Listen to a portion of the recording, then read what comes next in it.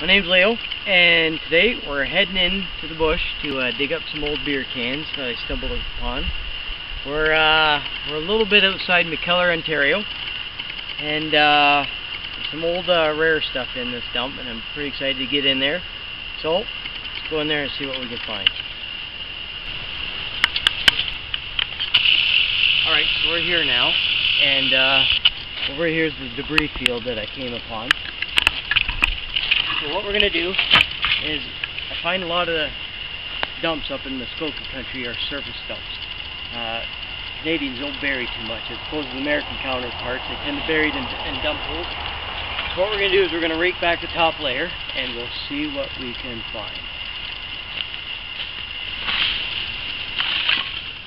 I didn't have to dig very long, and you can see right here in Ontario, these aluminum lids are a dead giveaway. That's an early zip top. Molson export. I don't get too excited about Molson exports. Let's keep going. We're still in the stream of Molson exports. You know what? That one's got some pretty good color to it. That one will clean up quite nicely in a citric bath. Of course, the deeper you go, and yet there's another one. So yeah, that one is in good shape, no holes.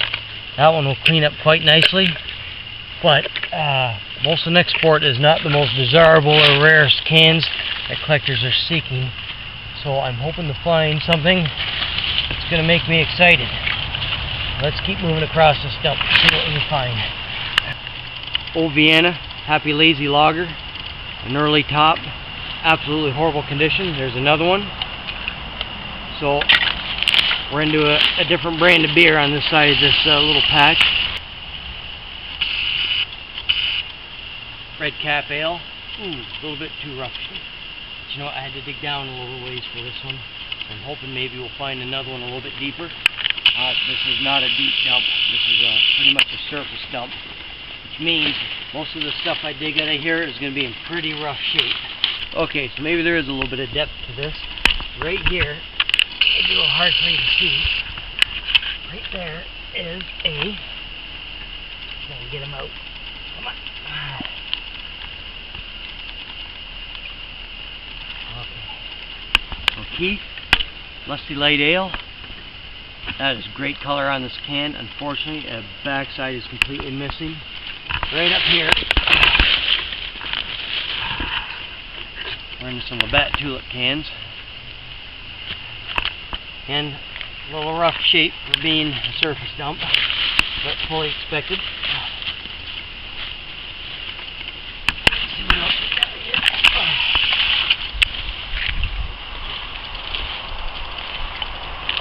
There we go. Just found a beauty. Great color. One little hole in the backside, quite displayable. That one will clean up exceptionally well. Not so long ago, that was a really tough can to find. That there is a really nice find. I'm excited about that can.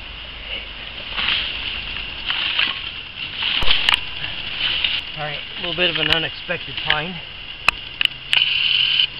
It's a aluminum Moosehead Pale Ale. It could be early 60s. Definitely out of province. I know they sold this stuff up here. I mean, that's in great shape for an aluminum can, but it was a red can, and there isn't a stitch of color left in that. So you know what, pretty neat find, but unfortunately no color in the can.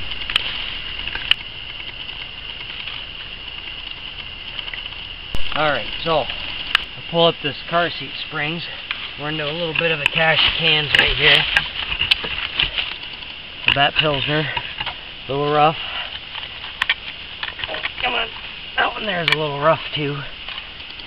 That's not exactly a tough can. That can's in great shape. That one will clean up really nice. That one there's a keeper.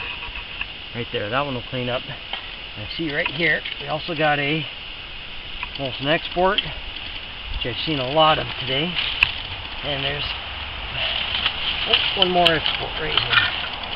There we go, that one's complete. I found something. Looks promising. Buried pretty good.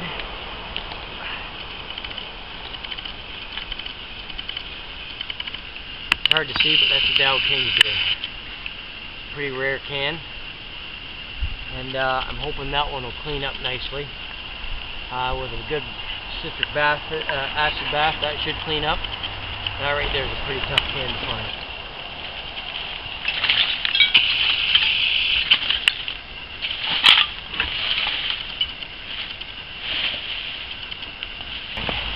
Alright, I'm in a good spot here.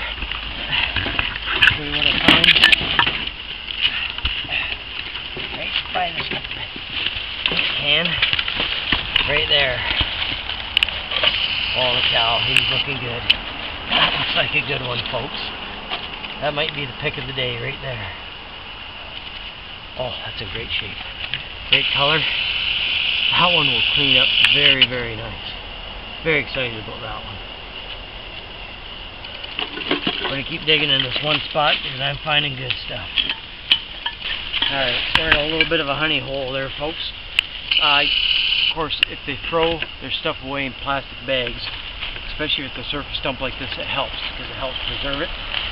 Right down in here, under all this plastic, oh, no holes. That can will clean up absolutely beautiful. That one there is absolutely awesome. You can't find them any better than that, folks. And it's a surface dump. It's amazing. This was like 45 years in the ground and looking in this clean a condition. Amazing.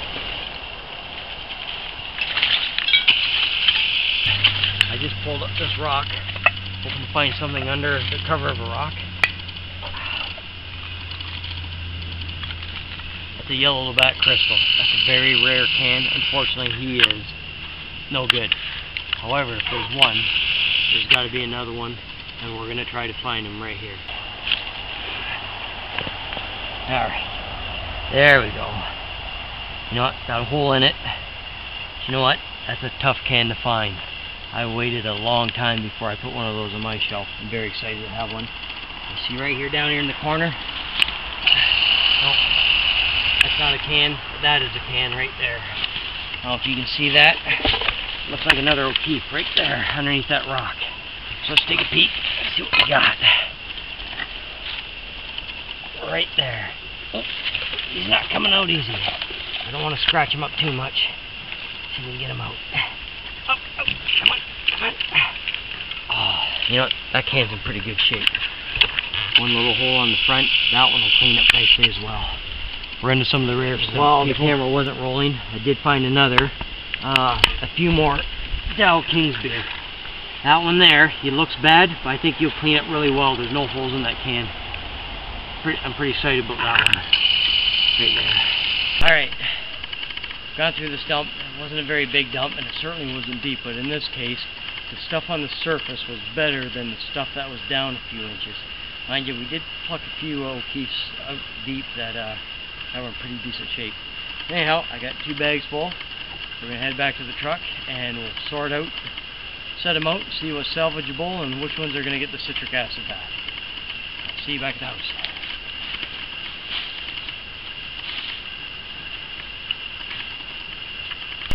Alright, we're back at the house.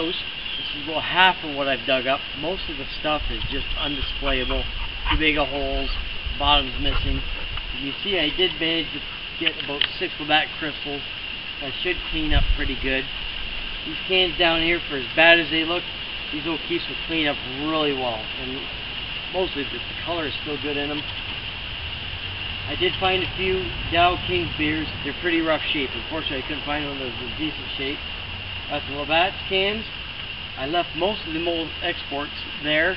Not too interested in them. One lone red cap, and I did find 3 Moosehead aluminum cans. Like I mentioned earlier, there's no color in them.